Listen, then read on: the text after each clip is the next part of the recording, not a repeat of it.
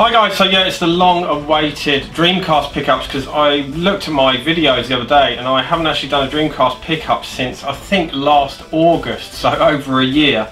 So the intention was, because I'm not picking up too much, to kind of leave it for a while until I've got enough to show in a video. And then lo and behold, it's ended up that I've probably got too much for one video, so I'll probably chop this into two shorter videos because I don't want it to drag on too long. So we've got some like repro stuff, unreleased, some Japanese, some US, and some other bits and bobs, random stuff. So firstly, we're going to go back ages, and this guy who sent me these is going to laugh because it was so long ago, it's ridiculous, and I just keep meaning to show them, but like I said, I've been saving everything up.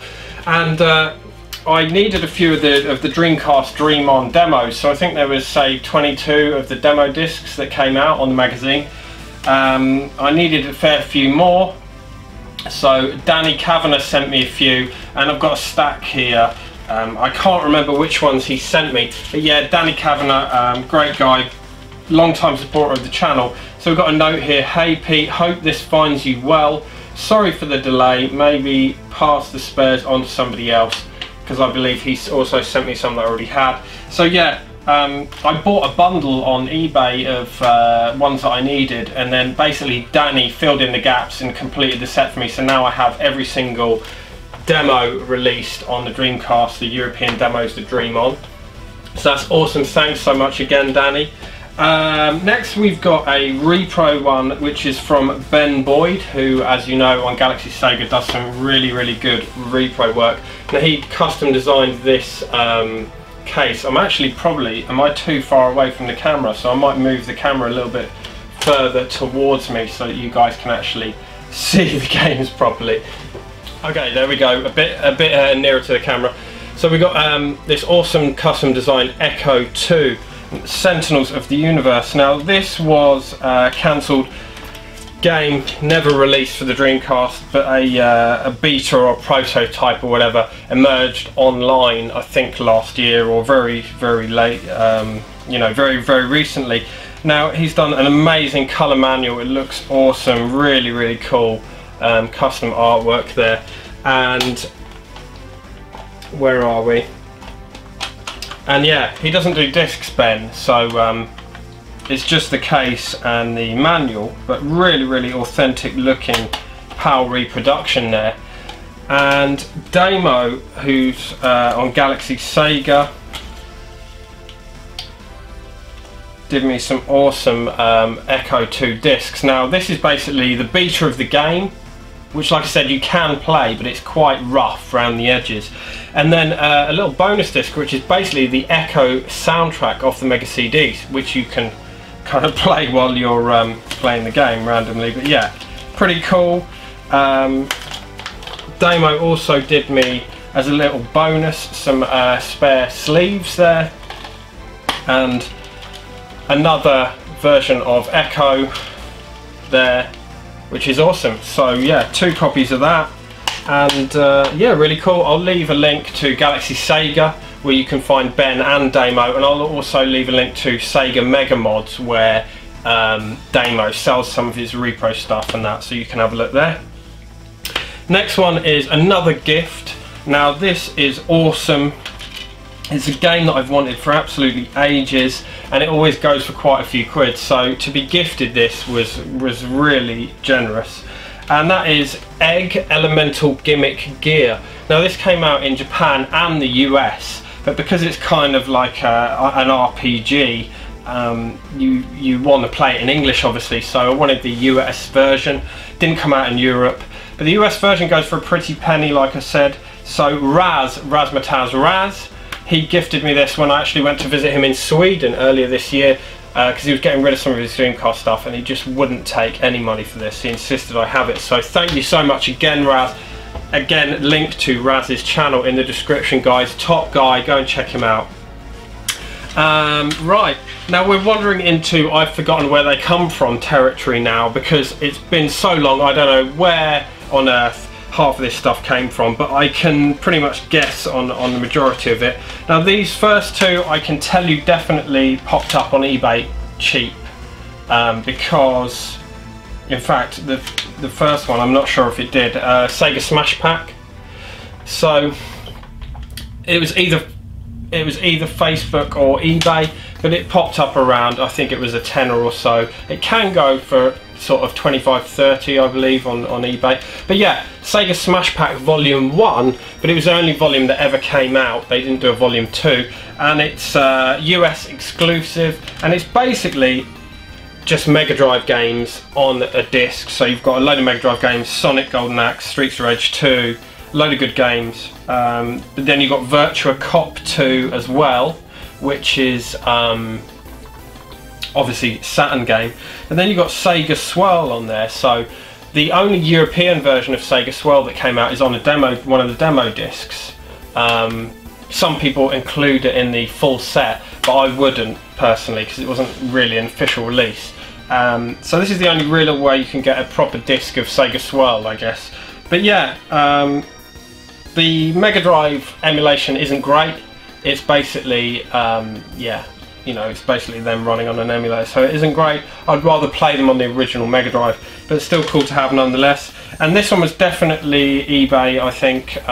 Miss Pac-Man Maze Madness, again US exclusive, and it's basically got various kind of types of Pac-Man on it. So you've got like the classic original arcade game of Miss Pac-Man, but then the Miss Pac-Man Maze Madness is like a 3D, if you can see the screenshots there, it's like a 3D you know, top-down view of Pac-Man. I haven't actually played that one yet. Okay, we've got a couple of really cool shooters, Japanese exclusives. Now there's kind of like a small list of Japanese shooters that I really want, but I work my way through them so slowly, because if you watch the channel a lot, you know me, I'd rather wait a couple of years and get it at a deal rather than just jump on eBay and pay the silly prices they're asking for these games. So these games can go mental prices, but I got really good deals on them. Now this one, I believe, do you know what? I was going to say this one was Facebook, but I think this one, I had a discount voucher or some kind of code on eBay. You know, like sometimes you get sent the offers, and it meant that I got 10 or 20 quid off this game. So it brought it down to like a really reasonable price, under 40 quid. Anyway, it's Chaos Field, which is one of the shooters that I've been after for a while. And it's, yeah, it's a really cool vertical shooter. I love my vertical shooters. And it's basically kind of like just a series of boss fights, really. But yeah, for those that care, it's complete with spine card. Doesn't bother me at all either way, whether it has one or not. But yeah, really chuffed to get that finally. If all goes well, I'll stick you know, a little screen of gameplay of all these games up in the top corner, so you can actually see roughly what they're like. Another one that I've been after for ages is actually on the bar top, although obviously the emulation's not bang on there, but it's still good fun. But this game's wicked. Now this was only released in Japan and America, and I did want the American version, but that goes for significantly more money than this, the Japanese version, and because it's a shooter it really doesn't matter. And that is Mars Matrix. Now actually, I want to say that Mars Matrix now was the one that I got the discount on, and Chaos Field I bought on Facebook. So yeah, I think it was. So they're both really good prices. They were both around or under £40, which is really good for them. The US version of Mars Matrix can do 100 quid easily, so it is much cheaper, the Japanese version. And it's got a spine card again. Great looking kind of pink disc there with the ships on, which looks awesome. And the case is cracked, but you know, the beauty of the Japanese Dreamcast games and the US Dreamcast games, unlike the PAL, is the cases are easily replaced. It's just a dual case from any old CD. And this one was definitely Facebook, popped up very cheap. I think it was an auction, no one really bid on it, so I got it really cheap. And that is Centipede. So I don't believe this came out in Japan. I think it's US exclusive, but it certainly didn't come out in Europe. and I haven't played this, but it looks like a very, very odd 3D version of Centipede. So kind of like the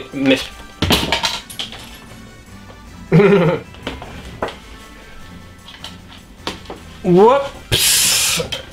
Okay, so that case is actually completely smashed. It needs fixing, but yeah, it's like a 3D version of Centipede, much like Miss Pac-Man was, and it's got the classic version of Centipede on there as well. But yeah, just one for the US exclusives collection, really. This one was a couple of new indie releases. Now, you might have seen a video I did on this. It's Breakers for the Dreamcast, and that was released by Rush On Game. It was developed or ported by Josh Prod, and it's a one-on-one fighter. It's actually really enjoyable. If you check out my video I did on it, playing it, it's really good. Yeah, so that was released alongside a few other games, but the other games were generally just ports of, or like basically PAL cache versions of games that I've already got, like I think Alice's Mum's Rescue was in there and some others. But the only other game that actually was new in the lot, so I bought that as well, was this Rush Rush Rally Reloaded, which is a revamped version of Rush Rush Rally Racing, which is still sealed. I haven't actually tried it yet to see how it differs from the original, but that's cool. This one, cheap eBay purchase, and that's Atari Anniversary, again US exclusive. Now it's got 12 classic arcade games from Atari, obviously, so like Asteroid, Centipede, Missile Command, all that jazz. So yeah, haven't tried it yet. I'm not sure how well the emulation is on the Atari games there. Okay, so this one is kind of related to a game. It's like an accessory that I've been after for ages. Now, I actually had one that I bought almost a year ago, and it's just been sat here without me showing it to you. And then Dave, RetroDave Nintendo, messaged me saying he's going to pick up some Dreamcast stuff and asking advice on the prices and stuff, and I said, I'll actually be interested in this item if you're going to shift it. So I ended up buying this off Dave, and I think I took the sleeve and the box, and then I kept my old device, the actual controller, and put it inside, so it's kind of a mishmash of two purchases, and I sold the other one on. Anyway, without waffling too much, it's the Konami Pop and Music controller. So this is kind of a rhythm game. So there's a series of, I think, 4 Pop and Music games on the Dreamcast, and you basically, like Parappa the Rapper or any other rhythm game, you press in the buttons on the controller to go along with what's on screen, kind of like an early version of how Guitar Hero works, same principle. So really nice, Nick, really chuffed to get that. Thanks for sorting me out, Dave, and getting me a nice box, because my old box was a little bit sun faded, so it's kind of gone like a really light pinky, so this is really great to have. And to go with it, I also picked up Pop and Music 3. I think that might have been from Allan on Facebook, Allan McCluskey. His Facebook group's called Allan's Japanese Retro Game Sales or something like that. I'll leave a link to that in the description as well. That was really, really cheap. And I've got 1 too, so I've got the first 3 now, it's just 4 to get. So that kind of goes with the controller. Right, this one, another really cool shooter, kind of a twist on a shooter. And this popped up basically on Facebook. Someone was selling a load of shooters really cheap. So basically, I think there was Rainbow Cotton and this game, and I wanted both, and Peter Coombs on Galaxy Sega wanted both as well. So we kind of agreed to buy the pair for 100 quid and then split one each, basically. So I managed to get Twinkle Star Sprites for the Dreamcast. Again, Japanese exclusive. No spine card, but not fussed. Really nice looking disc, and it's cool. It's kind of like a 2-player split screen little shooter game. Kind of a cool little twist on the shooter, which is awesome. It's a really cool game, really chuffed to get it in the collection. Now we're nearly there, and then I'll probably do another video for some of the other stuff. So this was this Facebook, or I think this was, speaking of Peter Coombs, I think I bought this off him ages ago, and it's a brand new sealed Sega Get Bass 2, so it's Bass Fishing 2, which came out in the US and in Japan. So this Japanese version, brand new, obviously spine card and everything on there. It was under a tenner, I forget how much, but yeah, one of the few fishing games that never came to the European market. And then finally, probably one of the nicest in the bunch, I've had this for absolutely ages, it's probably more than a year I've had this. Sorry for the cut there, I had an absolutely massive coughing fit, so I got myself a nice cup of green tea. Lovely. So the last item is one I've had for ages, really cool item. It's an indie game, and it's Neo Zix, or Neo XYX, or however you say it. And yeah, it's a shooter from NG Dev Team. Now, NG Dev Team, as you may know, aren't making games for Dreamcast anymore. They're just sticking to Neo Geo due to piracy on the Dreamcast, which is a great shame. So if you're ever thinking of pirating or playing copied versions of the newer indie Dreamcast games, I suggest that you don't, because it's just going to make developers stop making games for the Dreamcast. So yeah, this is the limited edition one. It's got the soundtrack there on one disc, and then it's got the game on another. Really gorgeous artwork. It's a really fun game, vertical shooter. It's you know, it's not easy. I'm not great at shooters anyway, but it's gorgeous, really cool game. Really chuffed to get that, and it popped up on, I believe, on eBay a while back. Really good price. So that's most of the pickups from the last year, guys, for the Dreamcast collection.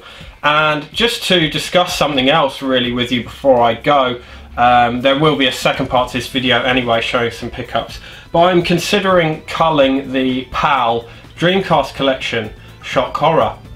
So I've had the full set, the full PAL set, for 2 years now, and you know, as many of you know, and you kind of followed my series when I was going for the full set and everything, and it was kind of born from back then. I was collecting just so willy-nilly, and you know, when you start collecting, I mean, I've been on YouTube under 3 years, collecting probably for about 8 years properly now, I think.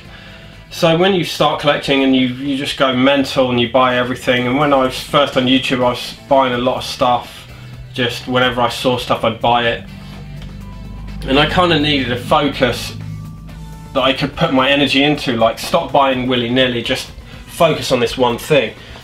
And that one thing was the PAL set, because I thought it's really achievable, it's a relatively easy set to complete, which it was. And now, I mean, in recent times I've culled a bit of Mega Drive and I've culled this and that, and I've got limited space. You guys know I've got limited space. I've got the game and really how I want it in terms of playing stuff. Got a couple of new home computers which I haven't actually shown you yet, but I will do soon. But got the game and really how I'm really happy with it. And I just feel like a lot of the PAL Dreamcast stuff, although I'm really happy to have completed the set, and I do like having the full set, I kind of feel like now the only filler that's in my whole collection is in the Dreamcast set, because I've culled pretty much every other system and only keep games that I really want to play. Except for the Dreamcast, there's some stinkers in that set, not too many, you know, compared to other systems, certainly of that era like PS2, but I feel like the only filler is in the Dreamcast set, and the only reason it's staying is because it's a whole set. And I kind of feel like it's stupid to take up all that space just for that reason. So I'm seriously considering culling a lot of it. I kind of worked out on a spreadsheet roughly that I'd keep about 60 PAL games or so, with a few maybes. So we'd be talking getting rid of about 150 games, and it amounts to about 3 grand. Although, like I said, it's not really about the money, it's about the space and having them there. So like a lot of the games, the Samba set would probably go on. I never play that. I'd keep some of the box sets like the House of the Dead because of the gun and the bass fishing. I like having the fishing rod, so a lot of games would keep. All the Capcom stuff like Project Justice and Cannon Spike, the pricier ones, I'd definitely keep because I play them, but Stuff like Moho and Evil Twin, which are pricey, I'm never going to play them realistically. If I want to play Evil Twin, I can pick it up for like £3 on the PlayStation, for God's sake. So yeah, it's a thought. I'm considering doing it. So next time you see me, the PAL set may have been cold. But yeah, we'll see what happens, guys. Anyway, cheers, thanks for watching, and I'll see you on part 2 of the latest Dreamcast pickups. See you later.